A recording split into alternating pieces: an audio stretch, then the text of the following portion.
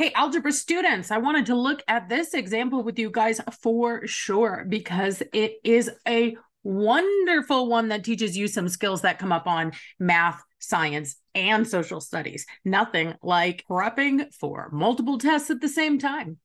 So a marine biologist is comparing the biodiversity of tide pools. Some of the data she collected is summarized in the table. This is why we see this kind of a problem on all three tests, because this is data, this is information that's collected, and both sciences and social scientists collect data. And if that data is in the form of numbers, as much of this data is, then we can analyze it using math. And so we see it there as well.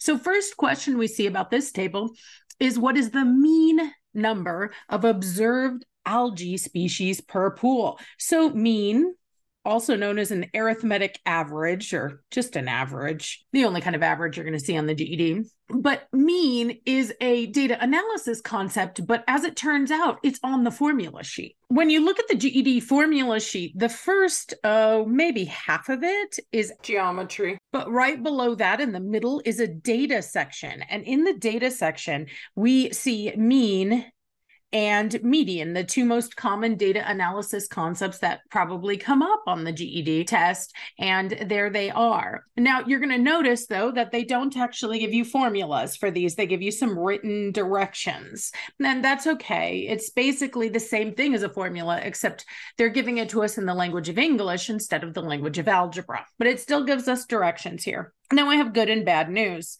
I do not believe you're going to have this formula sheet if you have a mean or a median problem on the science or the social studies.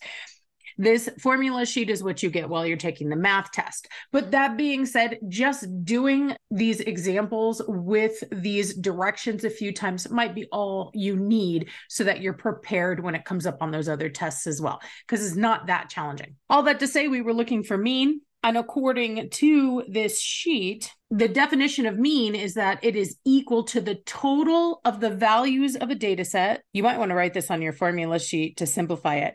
Is equal to the total of the values of a data set. So whatever the data is, if I'm looking at ages, it's the total of people's ages. If I'm looking at home prices, it's the total of all the home prices divided by, that's why I put that fraction bar. We're going to take that total, we're going to divide by the number of elements in the data set. So again, if I'm looking at ages, it would be the number of ages. Or if I was looking at mean home prices, it would be the number of homes. A lot of times I say number of numbers, but I've seen students who, when it gets oversimplified like that, get tricked. So instead of saying number of numbers, I'm going to say number of items. Now, just in general, the GED subject tests love to give you information in tables. So I think really the only skill here with a table is knowing where to look. So let's look at our question one more time. It says, what is the mean number of observed algae species per pool?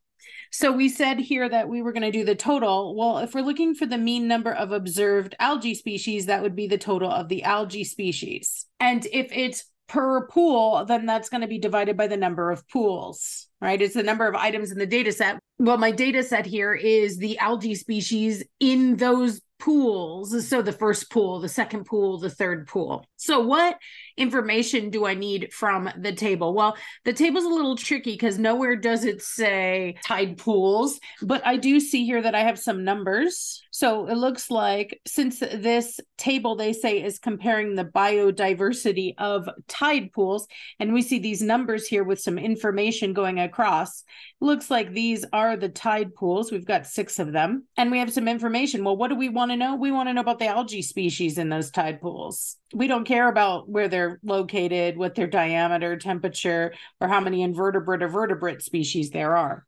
So first, we're going to need to take the total of the algae species, and then we're going to need to divide by those number of pools, which in this case is 6. Let's do that in our calculator. So easiest way to probably total up these numbers is just to add them. I mean, I could multiply where there were repeats, but it's only 6 numbers. So I'll go ahead and I'll look and see that the total of the algae is 18 species, but those 18 species total are across 6 pools. So let's divide by those 6 pools. And then we see we have an average or mean of 3 algae species per pool. Awesome. So fair warning, there's a mistake a lot of students make. They'll just type in addition 2 plus 4 plus 2 plus 3 plus 4 plus 3 divided by 6. Take a look at what happens. You do not get 3. You get a number that's way too high. And that's because you don't understand something about the order of operations. So I think the simplest way is to total it first. Notice how I press enter to find out that the total was 18 and then divide. But you could have also used a fraction bar, because a fraction bar will group the total together and then divide. Whereas a divide by symbol, it just divides without grouping. Beautiful. So 2 lovely ways to do that in your calculator. And either way, we didn't have to know a lot about the mean when we had the formula sheet.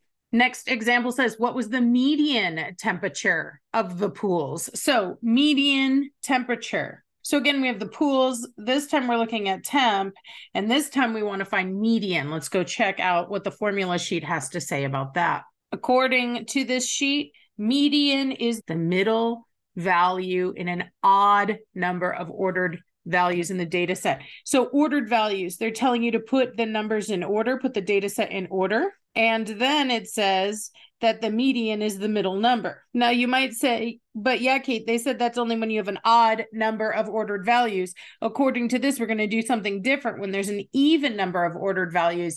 And I say, this is not something to memorize. That's only because the middle changes. Let me show you what I mean. Oh, let's get an odd number of, I don't know, ages out. Let's say that I have some students who are 17, 23, 24, 39, and 68. Sounds like a GED class. So these are the ages of my students. They're already in order. You can see these are in order. In this case, it's easy to find the middle. One off the front, one off the back, one off the front, one off the back. And look at that, the middle is easy to find because I have an odd number. I remove pairs from either side and I'm left with one in the middle. But throw one more student into this mix, and suddenly the middle becomes a lot more challenging to pinpoint. One off the front, one off the back, one off the front, one off the back, and I have 2 in the middle. So that's what they mean. But they'll tell you what to do when there's 2 in the middle. So look at what it says. It says, or it's the mean of the 2 middle values in an even number of ordered values in a data set. Basically, what they're saying is if there's 2 in the middle, take the mean of those 2 numbers. I often call that a mini mean. You're going to take the 2 middle numbers, total them by adding them together, and take the mean of just those 2, divide them by 2. Okay, it's a little mini mean problem when you're looking for the median when there's 2 numbers in the middle. So if we're looking for the median temperature of the pools, we got to take those temperatures. And the first thing we got to do is we got to order that list. Let's put them in order. Okay, so smallest value I see is 20. And then after that, we've got a 21, 22, and then a 23. And then I have 2 25s, and a lot of students think, oh, I won't repeat. You do need to repeat. If there's a bunch of 25s, you're going to write down a bunch of 25s. So there's my numbers, and you can see what happens here. If I take off one from the front and one from the back, one from the front and one from the back, I do have an even number of data items this time. So I do have 2 numbers left in the middle. So what did we say we would do when there were 2 in the middle? We said we would do a mini mean.